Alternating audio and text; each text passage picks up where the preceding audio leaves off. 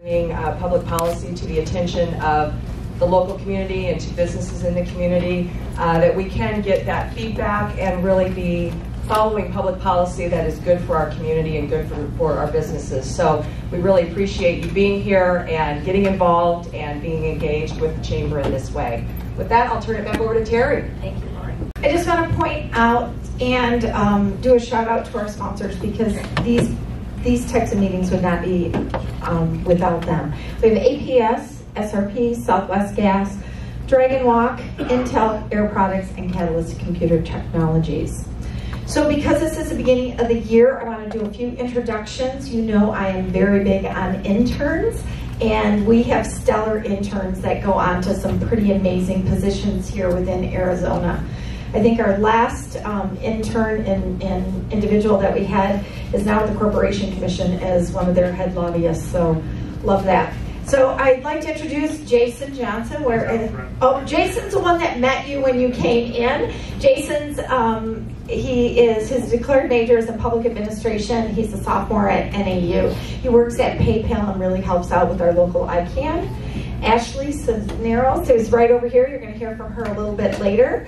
Ashley's working on her master's in government and public policy at Grand Canyon. And she's actually worked for the City of Phoenix and also the Community Economic Development for the City of Phoenix. And she's also been involved with the Forest City program. And then we also have Chad Portman over here, and you'll get to meet him. He'll say a few words. And Chad is a JD candidate at Mitchell Hamlin School of Law. He graduates in May of 2019. He's actually working under our legal counsel.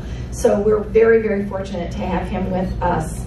And so he's had a real eye-opener here, and so we're really pleased to have them. All right, I'm going to turn it over to Mike Brienza, and he'll go ahead and finish. Good morning, everyone. Welcome and Happy New Year to those who I have not seen earlier. So we'll get this thing going. I think we're going to dispense this morning because we've got 80 people registered for this. We'll dispense with introductions around the rooms and jump right into this. We have a full schedule, so let's get started. I'd like to turn around at this time and turn it over to Chad to introduce our first speaker. Chad. Good morning. Good morning. Great to be here with you all. Let me get that little thing out of the way there. Our next speaker is no stranger to the Arizona business community. In fact, he's one of its closest allies. Garrick Taylor, Senior Vice President of Government Relations and Communications at the Arizona Chamber, serves as their lead advocate at all levels of government and the main liaison between the Chamber and the media. Garrick previously served as public affairs consultant, directing communications for the Arizona Republican Party during a U.S. Senate race, overseeing public policy efforts for a major trade organization, and serving as a congressional staff member. Garrick has been quoted in media outlets across the country, and I know I've learned a lot. He's clarified a lot of positions for me through his writing, and we're fortunate to have him here with us today. Let's give him a warm Chandler welcome.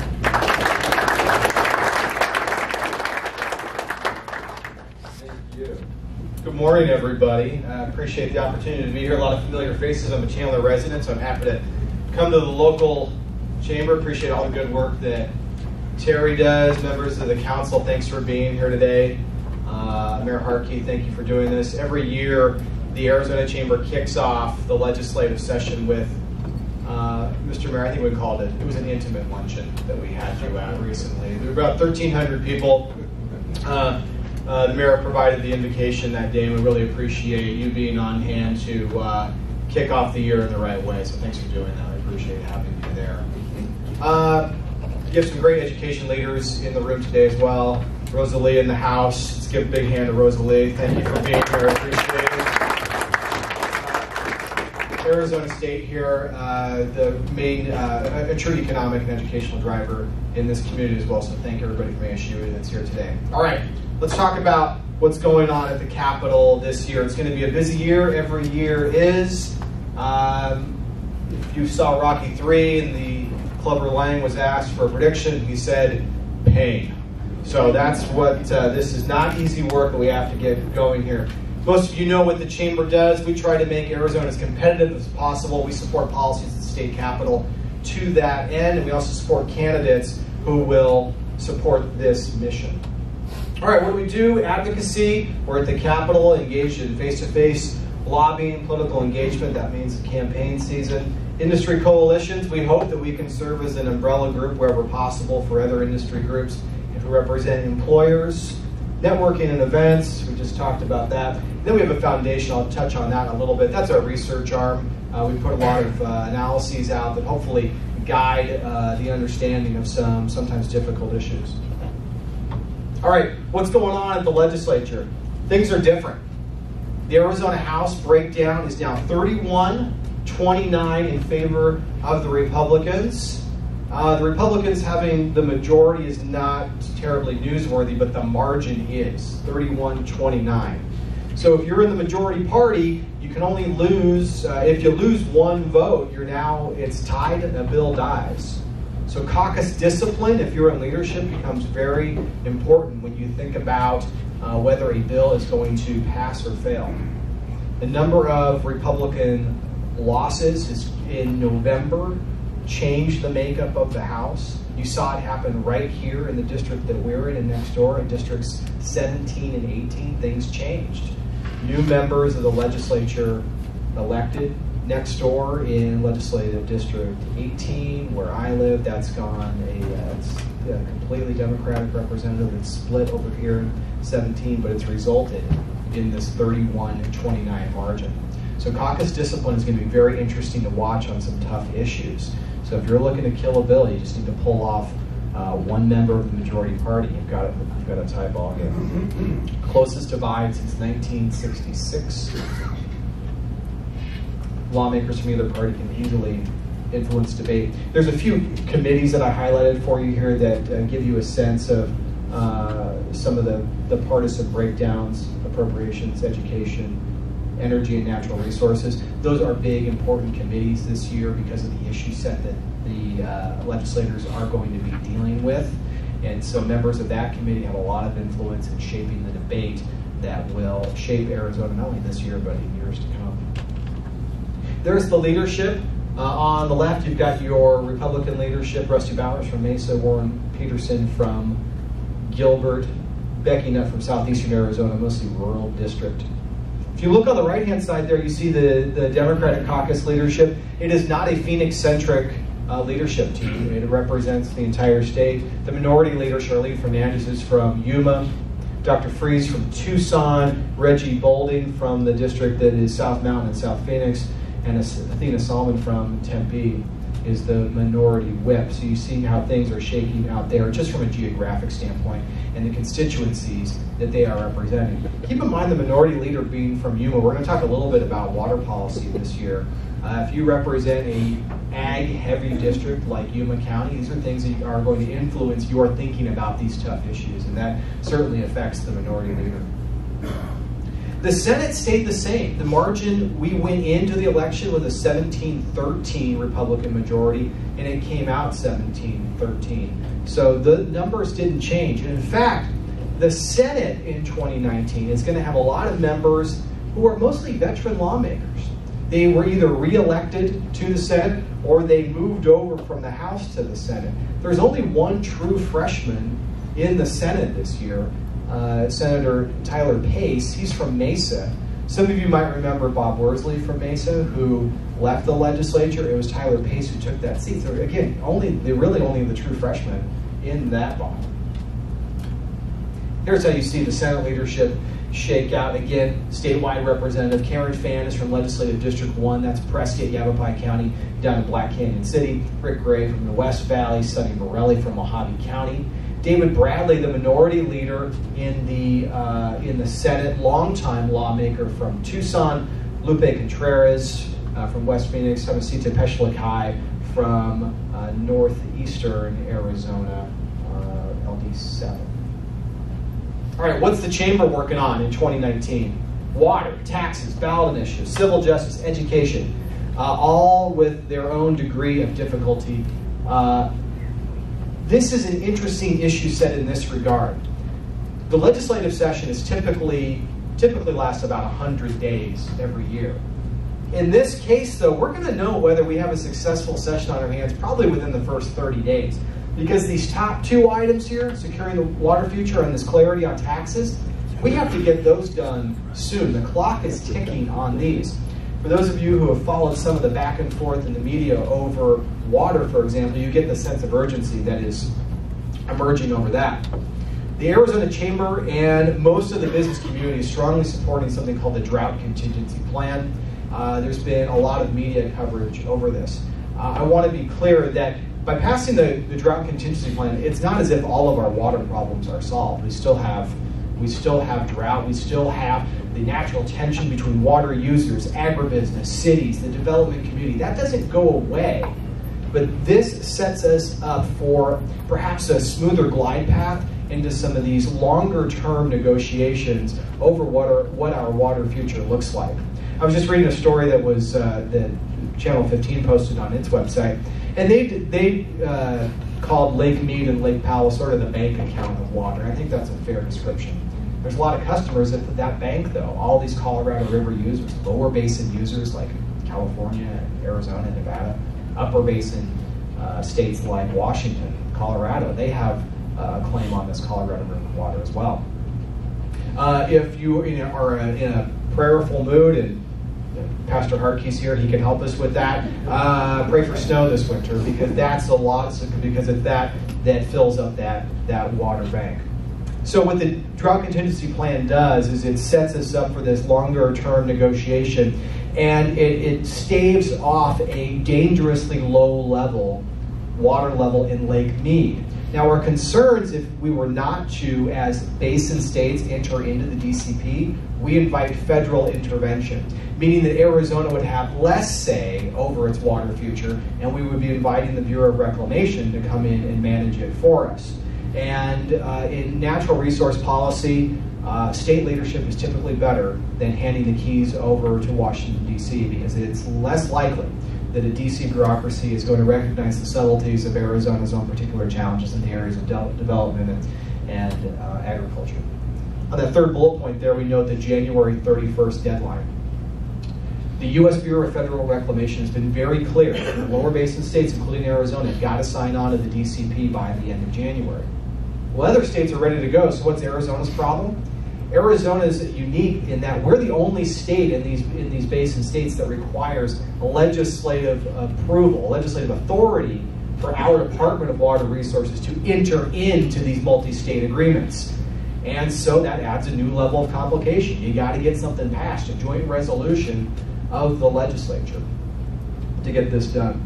On that last bullet point, I mentioned that our foundation policy briefs are a great resource. If you want to strip out partisan rhetoric and back and forth over one particular industry or another, go onto the website for the Arizona Chamber Foundation. There are some very easy to read, digestible briefs about water policy that I'll tell you, first and foremost, water policy is very difficult. So these sort of broad overviews are very helpful. If you are a legislator and you're contemplating water right now, we hope that you are acting with a sense of urgency to get this done by January 31st. Because again, if we don't hit that, we are inviting federal rulemaking, greater intervention, and even a potential lawsuit from upper basin states for our own foot dragging here at the lower basin. If you're approaching this from a position of horse trading, what can I as a lawmaker get out of the Drought Contingency Plan? What can I trade? We would hope that you would not pursue horse trading in this issue. What are you getting for passage of the Drought Contingency Plan? You're getting the DCP. You're getting greater water security going forward. We want to avoid this getting wrapped up in highly partisan politics. Tax conformity, another issue. Certain things in life we know we can count on. That's death and taxes. You've all got to file your taxes by April the 15th. In December of 2017, Congress passed a major tax overhaul that affected taxpayers going into tax year 18. So when you go on to TurboTax and you put your information in, the forms that you're entering will already reflect the changes that have been made at the federal level. States, though, each year have to decide what elements of their own state tax code will they conform to the changes that the feds made. Well, Arizona every year adopts a tax conformity plan. it's pretty boring stuff. It's not a packed hearing room. They go in, they adopt the conformity changes, and they move on. It's not a hotly debated issue. This year is different. Because of the changes at the federal level, there's going to be greater debate over what changes should be adopted at a state level.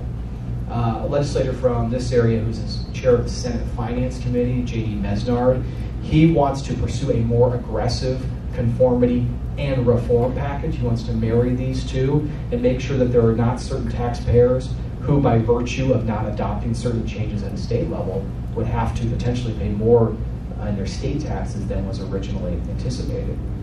The governor's office, in its opening gambit on its budget package, has contemplated just a reform package that could result in more revenues coming into state coffers. And the governor's office has said, if that indeed is the case, we should divert those dollars into the rainy day fund to prepare for a future recession. So there's already some tension developing between the legislative branch and the executive branch over how should we approach these tax changes. The Chamber's position is that this debate is going to play out. It's going to play out quickly, but we want to provide clarity for taxpayers. We want to make sure we are maintaining and enhancing, if possible, Arizona's competitive standing. We also want to do it in a way that's fiscally sound, fiscally prudent. This is an issue that needs to get done soon because tax day is coming.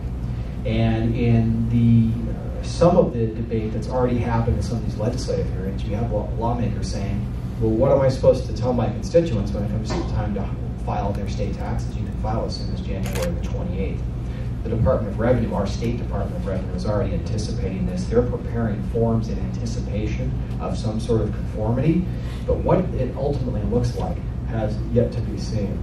So if we can at least provide some level of certainty for taxpayers going into tax season, we think that's really important. We don't want this all of you to have to file amended tax returns because state lawmakers upset the apple cart sometime in February. That would not be a good thing.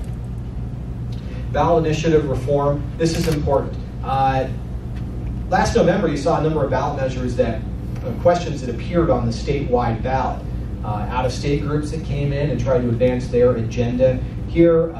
Going back 4 years ago, we saw marijuana legalization paid for mostly with outside money. Just last year, outside dollars on the solar energy initiative from Tom Steyer. The question we have to ask ourselves is the citizens initiative process, which is really part of Arizona's DNA, has it been manipulated by outside interests?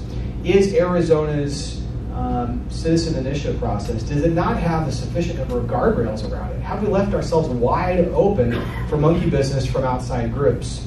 So a few years ago, the Chamber worked on a set of packages that you see on the left here, where we tried to tighten up the citizens initiative process.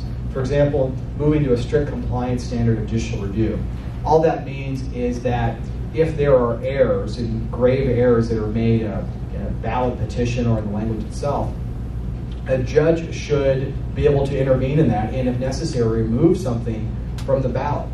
Because after all, what's driving our position on this? Passing bills at the ballot box by voters, it's lawmaking. That is a form of lawmaking. Now, if the legislature does something, passes a bill, and there's some unintended consequence, they just come back into session and they fix it.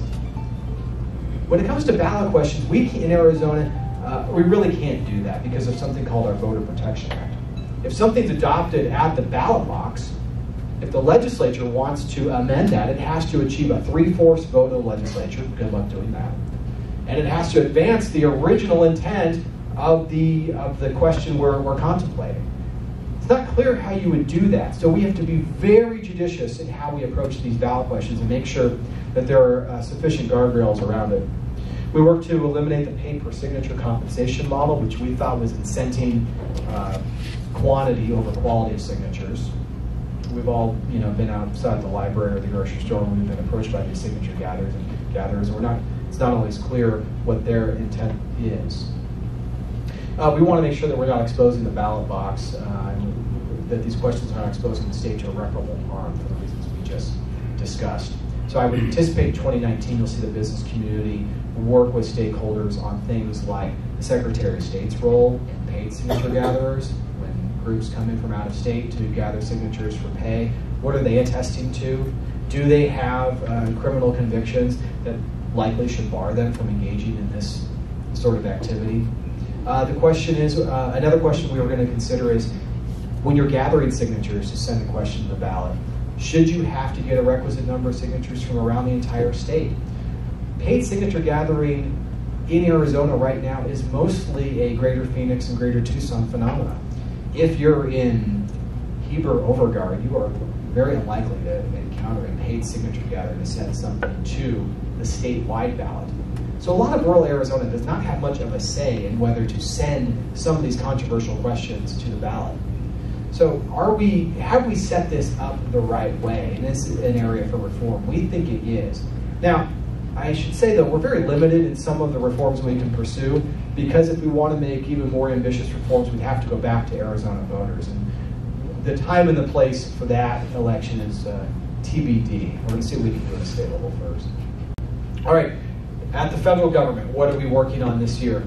Big one, USMCA ratification. Arizona is an exporting state, an importing state. We have a very healthy, sophisticated supply chain here with Mexico. Think about some of the investments that are coming to the Southeast Valley and Central Arizona. Things like Lucid Motors in Pinal County, building its electric car facility there. Well, why? One of the reasons they cited the supply chain for parts going back and forth between Arizona and Mexico. They like the relationship, the proximity, and the ability to efficiently move goods between our state and Sonora. You go to the grocery store during cold weather months, you're able to get fresh produce of all varieties. Why? Well, it's because of trade. It's because of the Nogales-Mariposa port of entry, which the governor has proposed we should build a cold storage facility to continue to maintain our competitive standing there. What we don't want is that trilateral trade relationship to break down and to make it more expensive to go to the grocery store because there are tariffs on incoming goods. The USMCA preserves that trilateral framework of the North American Free Trade Agreement, NAFTA, updates it in a smart way, but Congress has to ratify it. The Prime Minister of Canada, the outgoing President of Mexico, and President Trump all signed on to this thing, but now it requires legislative ratification. As you probably noticed, there's not much going on in Washington, D.C. right now. And so these guys need to pick up the pace and reopen the government and get to some of this big legislative activity that's on their plate. They can move on there. One of the things that's holding up this government shutdown, immigration reform. We are seeking a positive resolution on DACA, including a path to citizenship. A couple of votes in the Senate yesterday failed to reopen the government, but it seems to have sparked greater negotiation. We are hoping that the White House and Congress can get off the dime and get this government reopened, and we would like, as part of this, to get a positive resolution on DACA. Some of you get our CEO's column. He put it out yesterday. His position has basically been, make a deal. If the president wants billions of dollars for border security that includes barriers, give it to him if you can get some guarantees on DACA, get a DACA resolution. The tax cuts, preserving those existing tax cuts and to continue our regulatory reform, that goes back to the tax package that we discussed earlier. Make sure that that stays in place from a federal level. Not only for competitive reasons, but for all of you, for tax certainty. You don't need big swinging changes in the tax code as you try to run your businesses in 2019. And infrastructure. The president has talked about his desire to get an infrastructure package, but it hasn't gone very far. If there is going to be a push for an infrastructure package, Arizona deserves a seat at the table for federal dollars. Make sure we get our fair share of the gas tax money we send back to Washington. We need to get some of that back to help pay for major projects like Interstate 11, widening of I-10 between California and Greater Phoenix.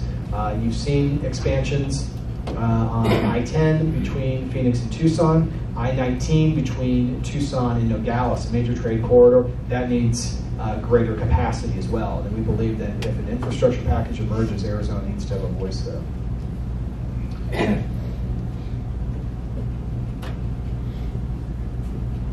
There's my ugly mug there. All right, so I want to point something out here at the bottom, Chamber Business News. That is a project of our foundation. I don't have to tell you that the media landscape is changing things are different in the world of print journalism and digital.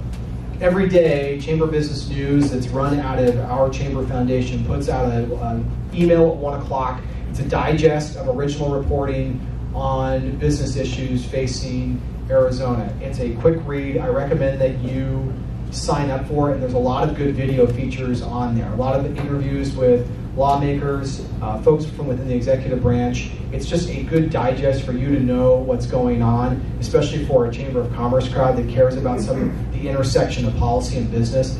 This is what you want to check out. Also, the Arizona Chamber Foundation, as I mentioned, some very good overviews, analyses of difficult issues that helps the business community understand why these are important issues.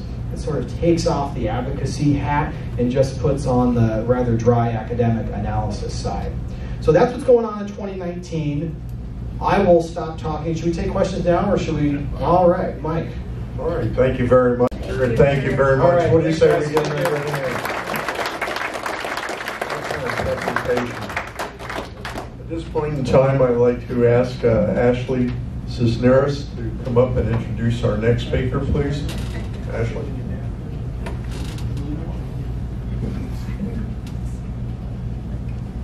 Good morning, everyone. Good morning. Thank you for being here today. As mentioned, my name is Ashley Cisneros, Public Policy Intern. I recognize a few familiar faces here in the room today. I will be introducing to you Kevin Hartke, Chandler Mayor. Mayor Kevin Hartke began his term January 2019. He previously served 9 years on the City Council, first as interim council member, and then was elected and served 2 consecutive 4-year terms. Kevin also served as vice mayor twice. Kevin is involved extensively in the state and region, serving on boards and committees with the Arizona League of Cities and Towns, Maricopa Association of Governments, Greater Phoenix Economic Council, and Regional Public Transportation Authority. He currently serves on the Chandler Chamber Board and the Public Policy Committee. Kevin and his wife, Lynn, have been married for 37 years and have lived in Chandler since 1985. He continues to serve as a pastor at Trinity Christian Fellowship in Chandler. He has a bachelor's degree in biochemistry and a master's degree in theology. I've had the opportunity to work together at the Forest City Chandler, and he is a great asset to our community. Please give a round of applause to Mayor Hartke.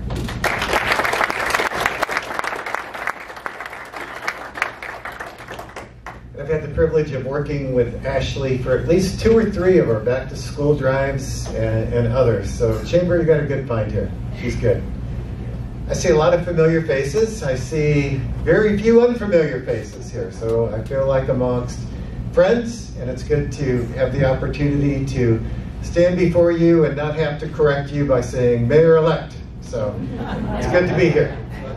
I do want to introduce, we have a couple of our council members and city staff here, and I know our council members will have the opportunity to talk a little bit, but I'd still like to introduce them because I strongly see us as a team, Team Chandler, but also Team Council. And we have and we will work together very well. So Vice Mayor Terry Rowe, Council Member Jeremy McClimans, we have our City Manager Marcia Reed here, our Intergov Ryan Peters, Economic Development Micah Miranda, and Capital Director Matthew Burdick. I saw Matt Orlando here. It looks, council member, it looked like he had to leave. I don't think I missed anyone. All right, no one's waving at me or frowning at me. That's a good sign. Once again, it's a privilege to be here this morning. I am on day 15 of being your mayor. As I like to say, in my reign of 15 days, Chandler is neither imploded or exploded.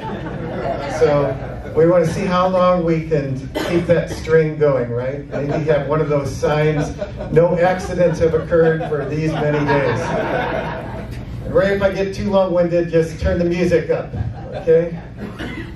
So, as Chandler's One of the monikers that we continue to like to hang on to is the Technology and Innovation Hub of the Southwest.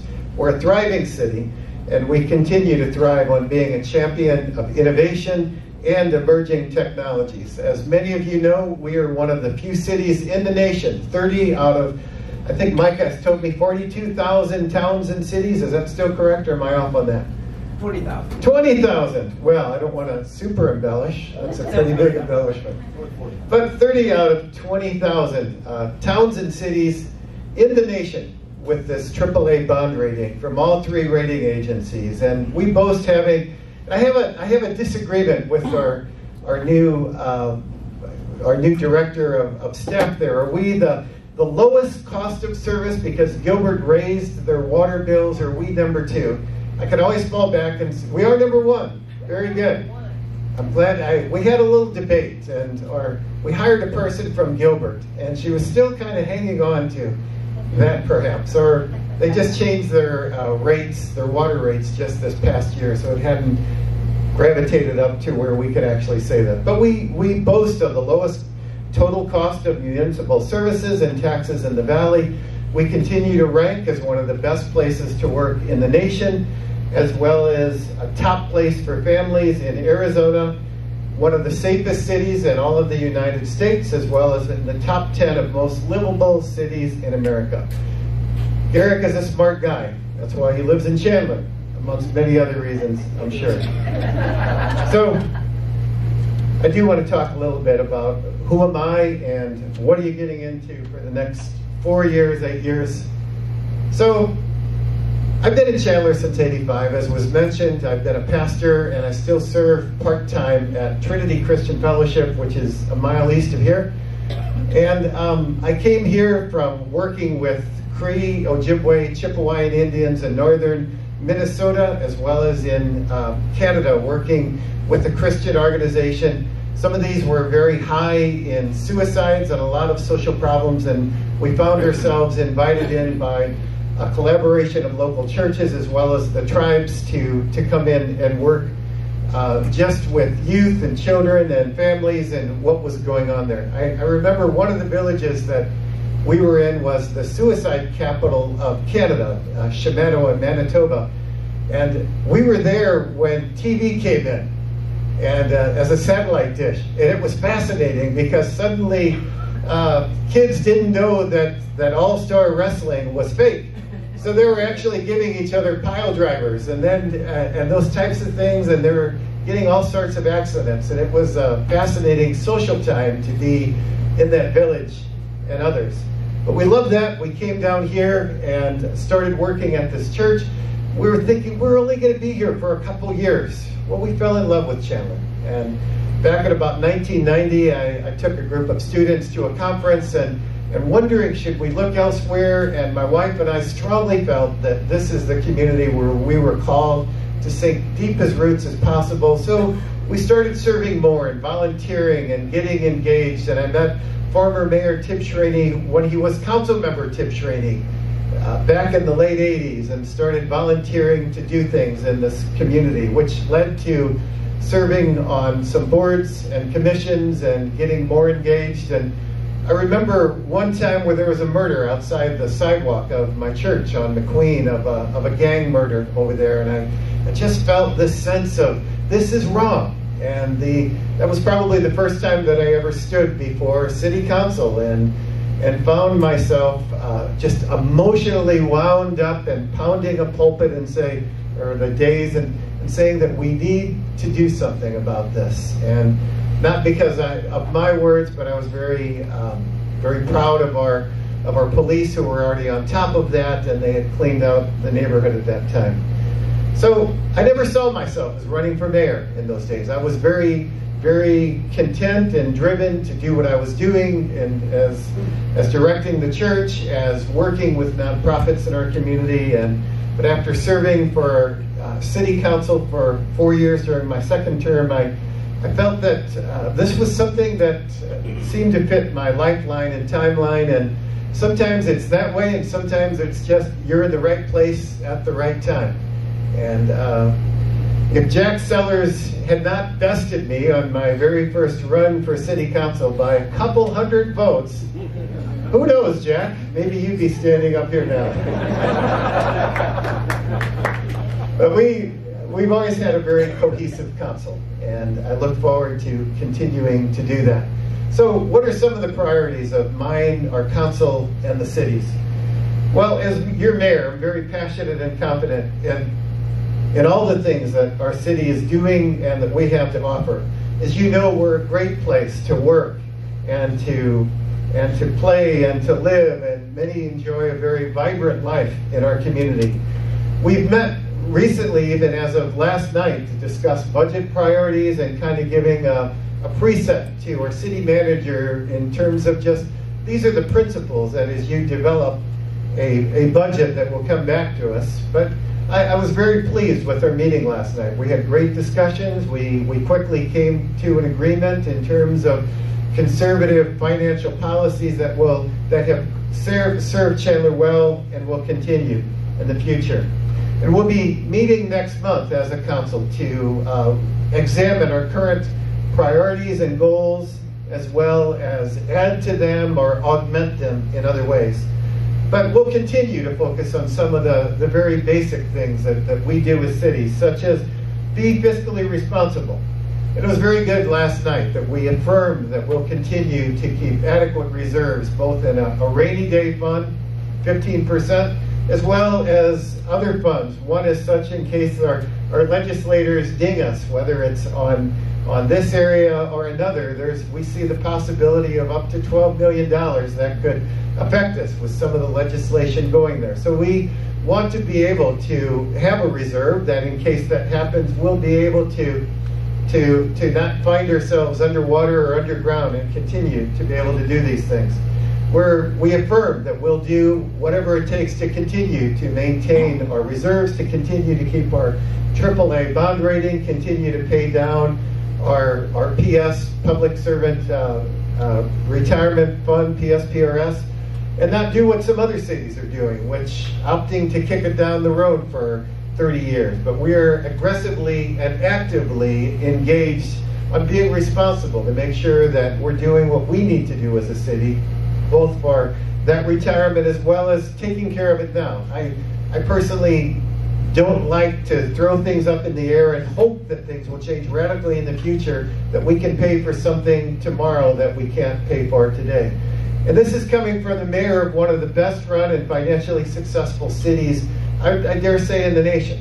It's because that we've been very prudent with our policies that we continue to be able to say that. As was stated by Garrick, we're in the middle of a water issue in our community, and we're very serious about preserving and saving and conserving our water here. Not a drop goes down your drain that we don't look at some level in the city and find ways to reuse, whether it's on grass or in southern Chandler, but we also try to store as much water as possible. We have developed a very broad portfolio and have spent millions of dollars to be able to do so, to make the most out of SRP and water from the White Mountains and CAP monies and being able to be responsible with water that we pull out of the ground. So we've recently, as you probably heard, have entered into an agreement with the Gilas to be able to also have water for them, Roosevelt Water Conservation District. So we take water very seriously in Chandler. Not that we want to flout it and say, look, our grass is greener than the city across the street, but that we believe that in order to continue to attract quality businesses like Intel and to keep them there, we want to be able to prove that we can give them the important things that keep business going, of which, of course, water is one of the most important. So we take water very seriously, and I weighed in with other mayors on a letter. It's in the Capital Times, I believe, today, about our city position on saying that we've done a very fiscal and very conservative response to water. We are neither hoarding, but we are continuing to be prepared for the future, and that will continue to be the position that we fight for, as well as we look at water around our state. We're committed to our transportation infrastructure and interest. It's, as you know, a city Even though we're fairly young, but we're over a century old, and some of our roads will continue to need attention. And we try to look at that.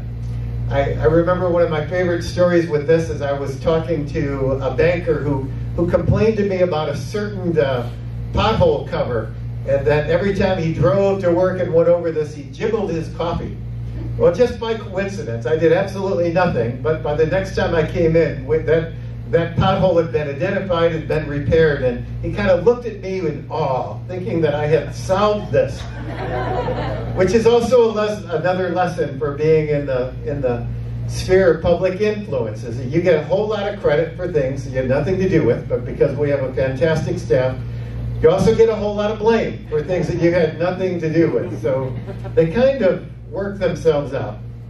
We also are committed to making sure that our neighborhoods are safe and that people, they're not subject to issues that go on with that. So we want our communities to be places where people are proud to live, as well as continuing to make responsible development decisions with the land that remains in our community. I believe we're about 12% left, Micah, in terms of build out, but most of that land has already been committed to one use or another, and it's just a question of when that happens. So there's going to be continuing changes in our community and continuing challenges as we get closer to build out, in terms of making sure that we keep the open spaces that we have, in terms of fleshing out the park system that we've committed to within our community.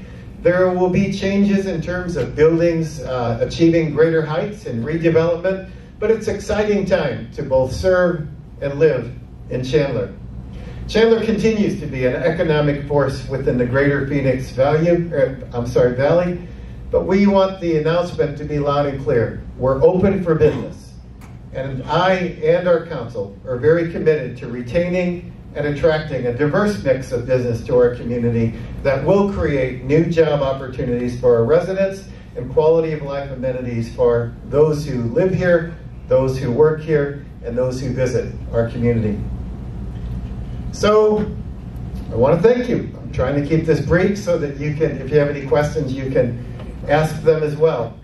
So whether it's touring a new development, whether it's grabbing a bite to eat in our downtown or attending a community event, I do hope that you take time to enjoy everything that Chandler has to offer. It's been a privilege taking a moment to speak with you today. I hope that you will join me on February 21st at the Center of the Arts, where we'll talk a lot more in detail concerning the vision of where we're going in Chandler. That'll be my State of the City address. It'll be a lot of fun. We're moving it back to the Center of the Arts, where we have that beautiful foyer and theaters to be able to use. So doors open at 5.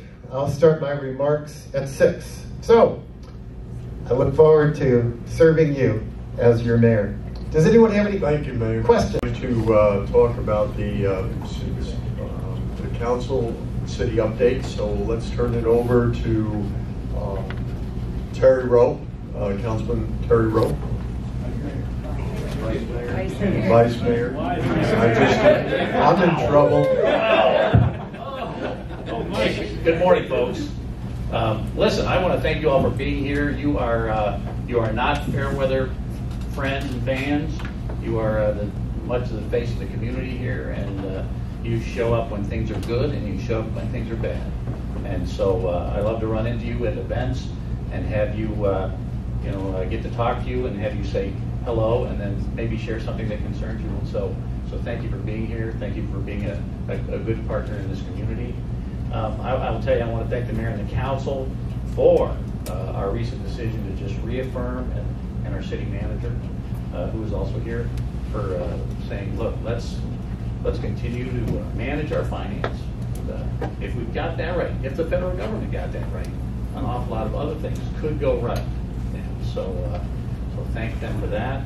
I'll tell you, $550 million is what a city close to us owes their retirees. And that is, and Chandler has an unfunded amount of $150 million. And Chandler has a plan to pay that off over the course of 11 years. and do that without raising taxes or selling bonds or anything like that. No voodoo economics.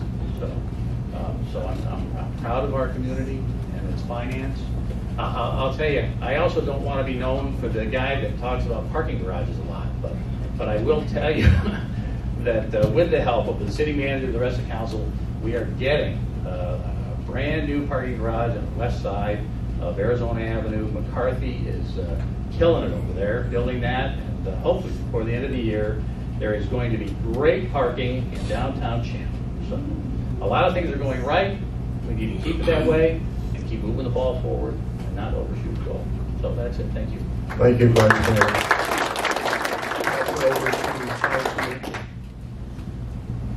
Mayor. Thank you. Last night I shared a little bit of this sentiment at the end of our meeting. Our budget for 2019-20 work began with city staff last year in August, and we just completed a citizen survey from November to the end of the last year. There was 995 respondents. 96% responded that we're doing an awesome job with quality of life. 96% said we're doing a good job getting a maximum return off of your tax dollars, and 97% said they're happy with our overall city services. So great feedback. But what's exciting about it is on council last night we kicked off the budget, and I really feel, and you hear it from Terry, Vice Mayor Terry and our Mayor Hartke, that Team Chandler is very cohesive in that same thought process that's delivering these type of results. And that's exciting to me. And we're shaping what 19 and 20 is going to look like in years to come.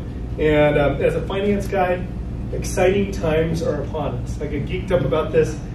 City Manager Marcia threw out the gauntlet last night. She said she'll see how excited I am at the end of the process. She's still getting to know me. I only have one gear and it's go, maximum overdrive. So we'll see. But I am excited, and I will tell you, like on the survey, you can enter line item by line item feedback.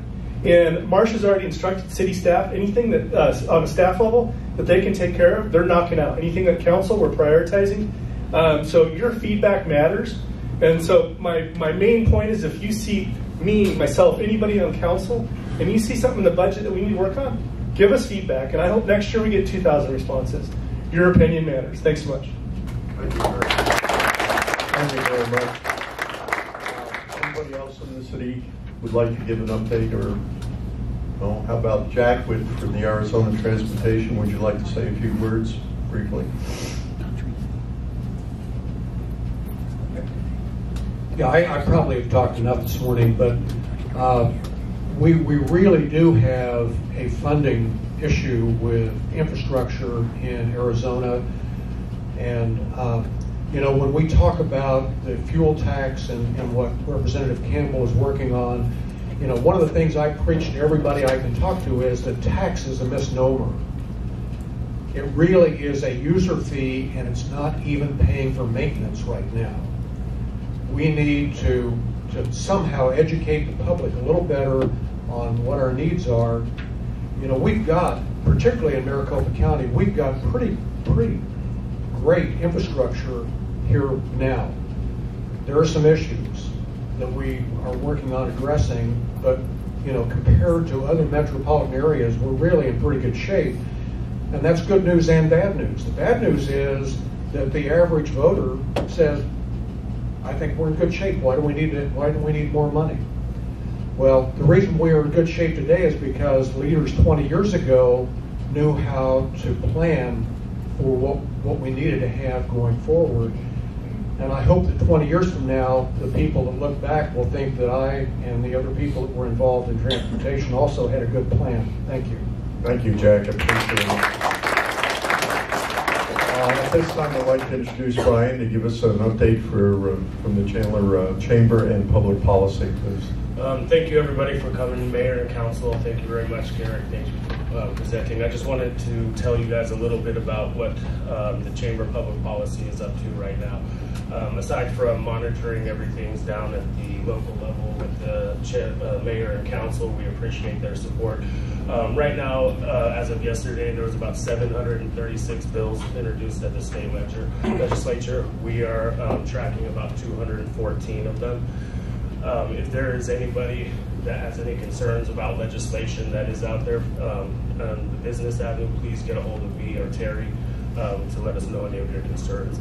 On the federal level, we have been weighing in and supporting our federal delegation to as far as changes to the EPA water laws that went into effect through the administration about a month and a half ago. We are also working with them and the U.S. Chamber in supporting them on trying to mitigate the effects of the trade war as well as the government shutdown by signing on and supporting them in those sort of ways. So that's it. Thank you again for coming. And like I said, if there are any issues that you guys need from us, please let me know. Thank you very much. Also on your tables, there's that award-winning book that we put out from the Chamber. It's called How We Stand.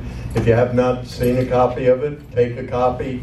It's got quite a bit of information that would be appropriate for any questions you may have concerning the legislation. I want to thank you very much for coming. You've been a great audience. I'd like you to know that there's a couple things that are coming down the pike. February 8th, we're going to have District 17. Senator Mesnar, Representative Wenger, and we're also going to have on the same day our economic update luncheon. So February 8th is going to be a full morning and part of the afternoon. The Arizona Commission is coming up on the 22nd and March 8th, no policy impact. So please join us. Again, thank you. Great audience. And it's with people like you that we make this thing go forward. So thank you very much. Bye-bye.